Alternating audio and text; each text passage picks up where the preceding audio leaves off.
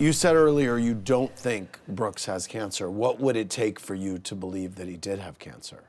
Go to City of Hope, go to Hoag, go to see the doctors that he said he's seen, and actually see the results. Show me. He has not shown me anything that says he has cancer. He has not shown me anything that says he doesn't have cancer. I don't have anything. I only have what he's told me and you and the production company.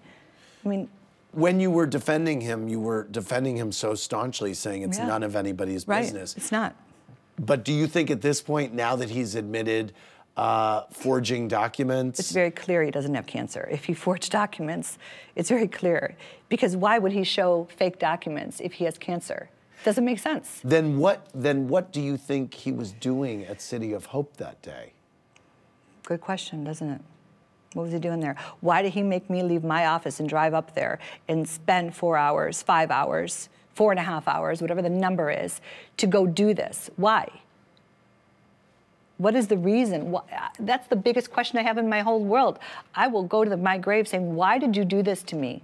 To make people like you? Just be a good person and people will like you. You have to fake cancer, right? Do you think he targeted you? Oh my God, I would hope not. Hey YouTube, thanks for watching. And make sure you subscribe to our Watch What Happens Live Clubhouse channel right here.